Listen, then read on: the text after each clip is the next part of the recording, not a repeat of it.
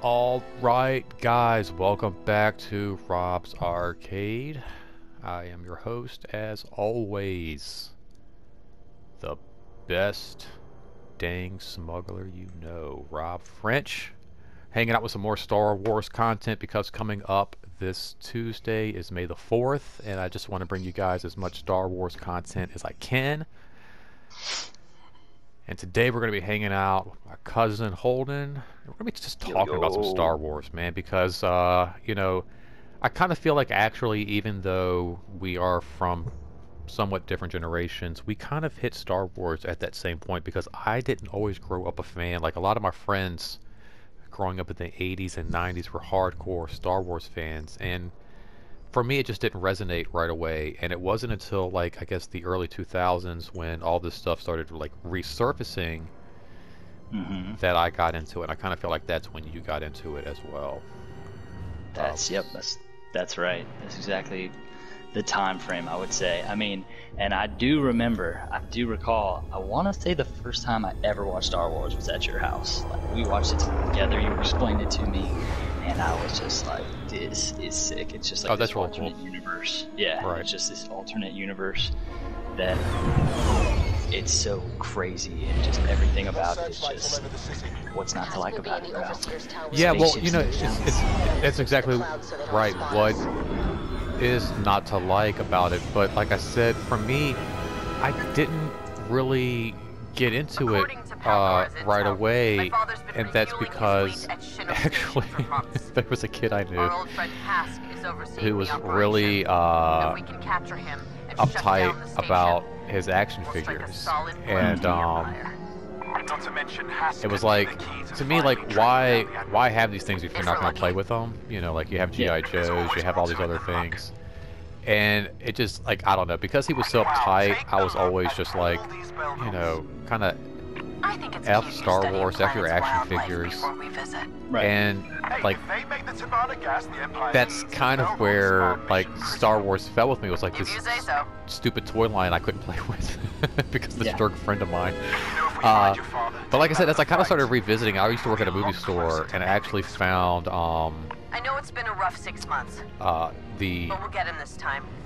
I can feel it. The video cassettes of about what happens afterwards. The original trilogy special edition, and I revisited, like, you know, through VHS, but I got to watch it. It was like in the full screen version, not the widescreen version.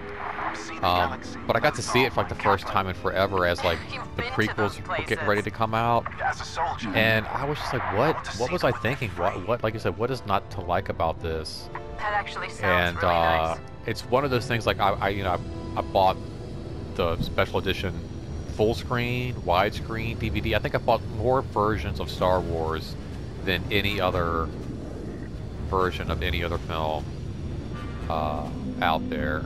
And it's just, you know, now with all the different animated series, right now I'm playing Battlefront 2, and there's just like so many stories that are told within this, like you said, this whole new universe. And it's just amazing. I was watching some specials today. You know, this is something that's been going on since like you know, it came out in 77, but you got to think, like, Lucas started putting this in together like probably like what, 74 or 75, and just crazy to think it still holds it still holds value. It's still, people are still, you know, younger generations are always going to hear about it and want to know about it regardless of the time frame. I mean, even like Parker, who's like 13 now, like, he's all, I mean, he wants to watch, he knows Force Awakens and some of the new ones that came out, like, when he's like, you know, a teenager, you know, young kid, so he watches all those, he's like, these are awesome, then wants to go see the history and kind of restart, see all the older ones. But which you started with the older ones. You know, I actually started with the first one I ever saw was Revenge of the Sith, was like the newer one at the time. Then I had to go back and watch them all. So, yeah, another sweet thing about Star Wars, definitely one of my favorites will be is in the Lego Overseer's Star tower Wars on the video main game. level. That is like We need to find a one turbo of lift to the get best there. video games I think to this day. I still have for GameCube, droid said this. and yeah, I think it's the best. That is a good call on that. That is definitely one of the best games that so sick, right? Well, it's like all of Star Wars. It's all the fun you want out of Lego, and it's such a great collaboration between the two. But I've talked about Lego in the past and how, and this is going to be like a little side note from Star Wars, but how it's able to function in a world of video games and all these other mediums that are going on right now, and how do you stay relevant and how do you stay current? And instead of like falling to the side because of video games, because of Xbox, because of GameCube, because of PlayStation, this is something now that we have that is a collaboration between the two, and it just takes it to a whole nother level. And it's like now Lego and video games are like working together, and it's just insane to along with this stormtrooper squad. like I remember actually working at Toys R Us and getting back into Lego at that time, and just thinking like, man, this is gonna be really sad if like Lego disappears because of video games. And all of a sudden there's like this huge surge of Lego inspired, like Harry Potter, just all these different Lego video games, and like you said, they are so much fun getting to build different vehicles and being all the different characters. And then what was like I guess the function where you could like swap? Oh yeah. Well, the thing is, you could like you had this, especially in Lego Star Wars, like you had to like, there were certain parts of it which the cool part about it was you could not only like kind of learn the story, and it basically broke the whole story down in Lego form, like throughout the first 3 movies. Right. You were able to like find pieces of a certain ship, like Lego pieces, and then build your ship, and you had to go, you could beat the whole game, then you could go back into the game and get all these pieces of the ship. Right. You didn't see, or you had to unlock like Jar Jar Binks, who could jump extra high to get this one piece. You had to unlock players and go back and play the level as a different character to get these spaceship pieces, and then build, customize shit. It was crazy, and I want to play right now. I'm just like eating these guys up in this hallway right now. It's insane. And I'm surprised I'm not dead. I'm about to die right now, I think, though. Got the heavy on me. Oh, there we go. I remember too. You remember Rebel Strike, that demo that you gave me? I used to play that, and I played that so much I became like a master of that Rogue. Need to disable. Rogue Squadron. Yeah. Definitely. And there was like 2 levels. There were 2 levels pretty much. It was like you as Luke Skywalker, basically like getting to that point where you had to. Wow, there's just like a mountain. I'm sorry right now of like these. When you see this part, there's just a mountain of stormtroopers that I'm just like looking at right now. I don't know how I managed to. It's gonna be hilarious when I get to go back and see what you're doing while we're doing this, because it's probably completely different than what I'm doing right now. Oh my gosh, yeah. Oh yeah, but that the Rebel Strike, dude, yeah, so good. And that was actually I'm gonna take actual pause right here and actually just kind of like look around with some of these guys, some of these fans. Oh, this is so cool right here, getting to look up at these wedge ships of the Empire. And that's one of these things like about this game that like I always go back to Battlefront. This is actually like why I think I wanted a PlayStation 4 to begin with, just because of how cool this game is. But it's one of those things like I start playing and then you start looking around and it's like, oh my gosh, wait, over there in the corners there's this, and oh, over there there's that. Oh, and it's just so much fun. Like even like now you just kind of feel like you're actually walking around in that universe. But that game that you're mentioning is the game that really got me into the Star Wars video games and part of the Star Wars universe, because it was like, oh wait, was there something over here I gotta interact with? Oh wait, where is this thing I gotta interact with?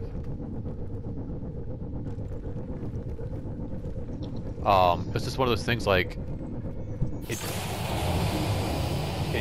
it brought more.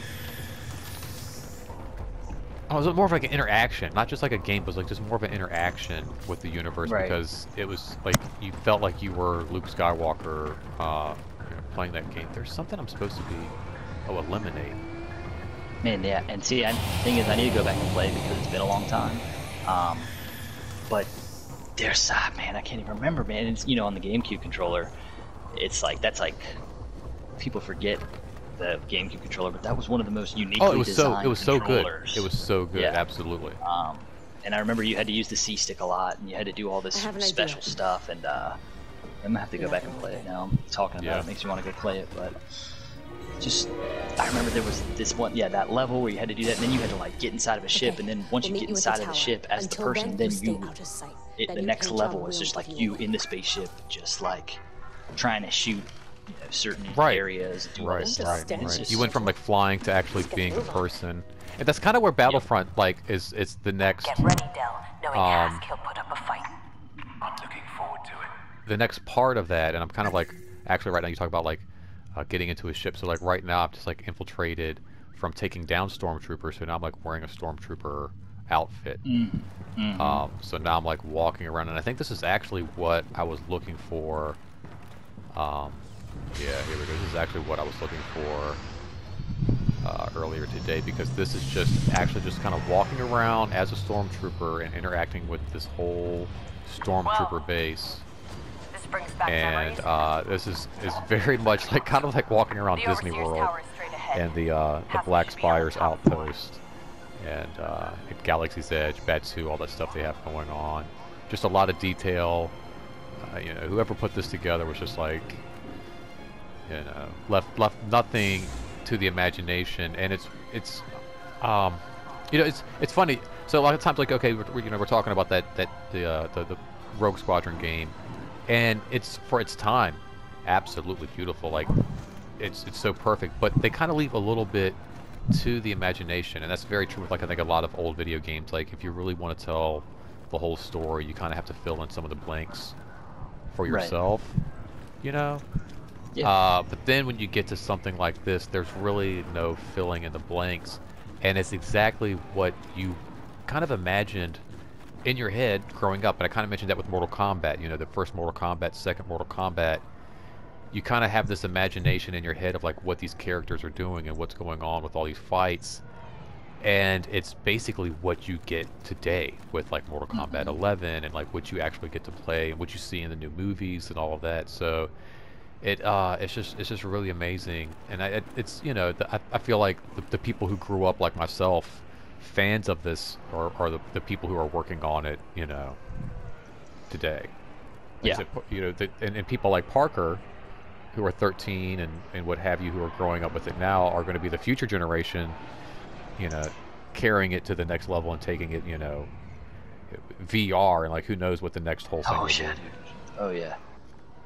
Yeah, that's always crazy to me too. Is just like the video games that, you know, Parker's first video game was like an Xbox 360. You know what I mean? It's just like this stuff, the graphics and everything is just so nuts. And then it's Look at this.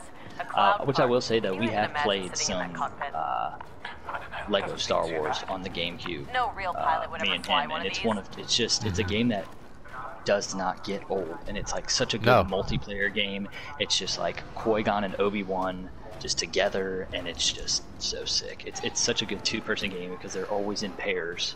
Yeah. You know, guys are always rolling in pairs. So I'm actually looking at a cloud car right now from Star Wars, and it was one of my favorite cars to play in Rogue Squadron. And that was another cool thing too about Rogue Squadron, was that like it wasn't just the X-Wing, it wasn't just the Millennium Falcon. They had so many cool vehicles that you could maneuver and pilot in that universe. And it's the same here. Like there's just so much you can take control of.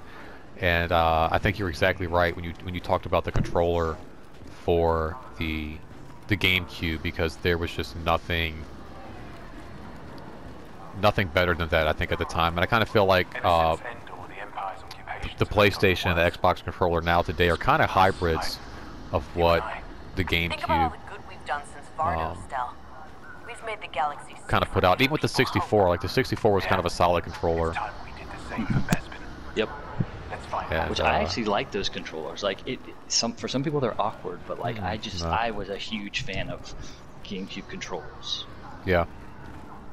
Nintendo, I think they knew, like, I mean, come on, they kind of built the very first, like, little D-pad 2-button controller, and I kind of feel like they they know it feels good. They know it feels comfortable. I have a question for you. All right. Who is your favorite all-time Jedi? Ooh, that's tough. Favorite all-time Jedi. I'm gonna go with Yoda. Oof. Good answer. Yeah, I'm just gonna go with Yoda, man. He's just like, you know, such a cool character, and like, you know, so many of them, like you could go Luke and what have you, but like they all have like their moments where they kind of like folly, and Obi-Wan's another good one. I think Obi-Wan Kenobi is another good, just true to it, true to that whole like Jedi world. But there's so many of them that like either get taken out before their time and can't hold their own, or fall to the dark side. And yeah, Yoda was just a cool character. He was like, and it's like as a kid too, like that was another character. Like I kind of mentioned in another video that like Ewoks and the droids, even before I got into Star Wars, were always really fun to watch and really cool to like, you know, like you want the Ewok toy, you want the droids, like they're just cool to look at. They're cool even if you don't like Star Wars, basically. And same with Yoda, like he was just a cool, fun little character, and I just really always enjoyed the Yoda character. Oh wow, we're gonna get a big wide shot here of this little base. The Yoda is pretty, and the crazy part about Yoda is he can just, he's just got like a second gear, like, you know, he's got like a fifth gear that he just like, you just switch can't on. Even, I mean, yeah. Just, dude's next level. There's an animated series on the Clone Wars that came out on. There's actually a ton of Clone War animated series, but there's one for like the Cartoon Network, and he literally like there's like a bunch of ships flying in, and he just like takes one ship and like uses the Force and like brings it into another ship, and it's just like that's some pretty serious power right there. Mm-hmm. Who would you say yours is? It's weird because I would say Anakin, but it's just like Anakin when he's Anakin. That's a good point. Like Anakin when he's Anakin, like his full before he falls, right? Yeah, I don't know what it is. It's just like, I don't know. It just seems like something I would do in life. Be like late to getting to that point. Mm-hmm. You know, of like I'm a late learner. Maybe oh well, it was too late for me. Again, in another video, I mentioned like I think it was the same video. I was like talking about my droid and stuff, dude. I don't know if I would make it as like a Jedi or like one of these things like even like these guys with like these laser pistols and stuff like I don't know, man. Like Finn and all these guys. I think I would just be working in like one of these shops down here, like just kind of like hauling freighter stuff around. Like I don't know, man. I don't know if I would make it out there. That's some crazy intense stuff. Yeah. So I don't know. His journey too. Like he's kind of just like a stubborn dude. Kind of doesn't like authority. You know. Right. Oh, I wish I could walk over here. Where he was just like, you know, they told him not to go, and he just like gets pissed off at Windu and stuff. And I'm just like, that's probably how I would be. My girl, man. That's my girl, man. Too, right? I'm just checking out these guys, Imperial TIE fighters flying all around. It's very, very, very creepy. I don't want to like move on to the next part of this game, because once I do, it's going to like take away this like free walk that I have going around. So I'm just kind of like looking at some of the same stuff as we just kind of like continue to talk about. I guess I talk about Star Wars. It's really cool.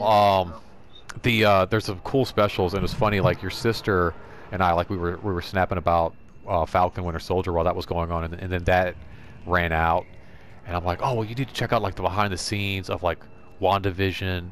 That's really cool. And there's like a new one on the Falcon Winter Soldier, and she's like, oh, I've seen the WandaVision one. And I'm like, all right, well, there's a cool special on Disney's Galaxy's Edge. You need to watch that. And she's like, oh, we watched that last week. She's up on all these specials, but there are some cool, like I kind of feel like I'm walking around Galaxy's Edge right now, and just like this cool little like amusement park, like at nighttime, like Galaxy's Edge here. I've never been there. It's insane. I was watching the special today, man, and like there's people like going through for the first time, and they're just like in tears and overwhelmed. And it's like that. Like I'm not gonna lie, especially when we were just there in January and we got to do the new Rise of the Resistance ride. Like both of us walked off of the ride with just like, you know, tears in our eyes. It was just like so overwhelming. There's like a part, you know, where you feel like you're actually looking out on a space battle and you've got cannons going off right next to you, and it's just like so incredible, like the amount of detail. And it's one of those things too, like you kind of look at, like I said, these documentaries and how the stuff is put together, and you realize like these people who put this stuff together, you know, they are the fans, and they are like, they grew up with it themselves, and so they treat it, you know, with the respect that, you know, any fan would have. But they do it to a degree that, like, as a fan, I don't know if I would even think of some of the stuff that these people put together.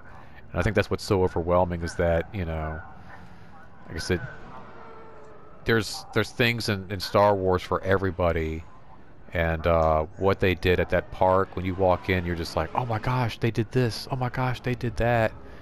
And it's just, I don't know, it's really incredible. But it's amazing, man. Like I said, before Star Wars, there wasn't really anything, I don't even think like this. Like, I don't think anything existed like Star Wars before Star Wars. But now, like, you have so many different franchises with, like, different, like, Marvel movies and, you know, even horror movies and different things like that. Like, you know, you might have like I guess Dracula and Frankenstein had big franchises early on, but nothing quite like this, where it's just, like, completely outside, just a whole new imagination, a whole new world. And right. I almost missed this old rig. You got reassigned too? Yeah. I was watching some specials earlier today, and this is crazy to put it in these kind of numbers. So, like, apparently back before Star Wars, the most money Fox Studios made was like $37 million in 1 year or something like that. Mm-hmm. When Star Wars came out, their profit that year was like $79 million. Sheesh. And that was Star Wars. Like, almost double the profit of what they did the previous year. It's just insane, dude. It's especially once Disney's involved and stuff. I mean, it's just... Oh yeah, they got like so many series coming out now too. That's gonna be crazy to watch. Yeah, I remember. Like, it's funny. Like, you know, I'm gearing up. Like, oh yeah, like I need a reason to watch Star Wars. But I think like you've come over before for different May the 4th. Oh, definitely. Yeah. We have Celebrations that I've had in the past, and just I've been like, yeah, I'm watching Star Wars all day, man. You got to come over, and you just like pop over, and yeah, just like, oh yeah, who knows which one is on now, but it's to the point where like I'm kind of gearing up and doing these videos all weekend, but you have to like start watching this stuff like May the 2nd because there is, if you want to get them all in. Yeah, there is so much stuff you gotta watch, man. It's crazy. Yeah, it's... I'm amazed how busy this station I know is. always on, like, I think it's TBS. TBS is always, I think, they need this starting to keep the fleet running now more than ever. Like literally May 4th at 12 a.m. From 12 p.m. or 12 a.m. the next day, they've got Star Wars on all day. That's it's awesome. Just every single one of them, yeah. Well, it's funny. I mentioned, like, again, we went to Disney for this last trip. We were going to the Hollywood Studios, the whole, like, you know, Star Wars part for my birthday, and then I think the next day they had like a marathon on for Star Wars as well. Oh wait, got my I got my timer going off, telling me we got to wrap this up here in a second. But yeah, they had like Star Wars on all the next day. I was like, oh, we're going to miss it. And I don't think we did. I think we got home, like we went to it's either the next day or the day after, but we went to like Epcot for the day. And by the time we got back, I mean, there was like still like, we were like halfway through. I think it was Force Awakens and then The Last Jedi. Those were the last two they were running in the marathon, and we caught the middle of Force Awakens and fell asleep watching The Last Jedi before, you know, we hit the Disney parks again. But yeah, that was just a cool, like, You know, no matter where you go, no matter what's going on, like, oh, there's Star Wars is playing. Yeah. I just went to Star Wars, and now I get to watch my Star Wars. And it's so funny. You talk about real quick how you kind of like you see one set, like whether it's the prequels or whether it's this or whatever, and then you want to go back and watch the other stuff. You know, you watch Mandalorian. Right. Oh well, let me go back and watch the original. Like it's just you want more the more you watch it. And it's funny, every time we go to Disney, we always have these moments where it's like, oh, well, let's watch the Disney movies before we go to Disney, or let's watch some Star Wars before we go to Disney. And then we get to Disney, and we ride these rides, and we do all this stuff, and then I get home, and all I want to do is watch more Star Wars. It's like this very sick, addictive cycle that you just cannot escape. Oh yeah, dude, I'm gonna play some Lego Star Wars this weekend. You ready? For sure. Yeah, I think I still got mine. See you up top. Somewhere around here. I'm gonna have to just find. The only problem is I'm gonna have to find my GameCube. The GameCube like auxiliary cables, because it's not, you know, it's not not just an HDMI. I have an extra set. Oh, do you? I have an extra set of cables. Yeah, because it's the same set that goes to the Super Nintendo. Dude, and so I've got yeah, totally. I've got you. Because I do have the thing that connects the adapter that changes it from HDMI to whatever. Mm-hmm. You know what I'm talking about? Yellow, red, and white. Those are right. And then you can switch it over from that. But yeah. No, I've got an extra set, dude. I gotta do that. Absolutely. That'd be epic. Uh-oh. I got... Oh, no. Let me see. Oh, no. Here we go. Oh, he's out here.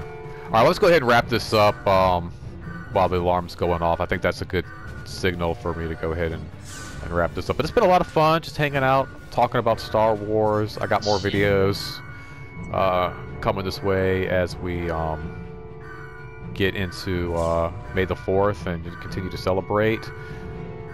Thanks for hanging out with me, Holden. Yeah, dog. It's fun, dude. Always. And may the Force be with you. Force be with you.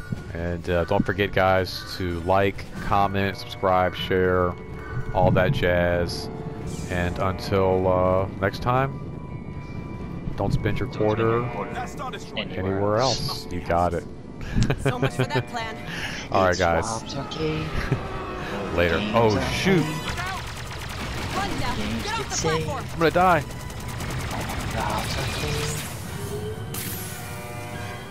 Don't die.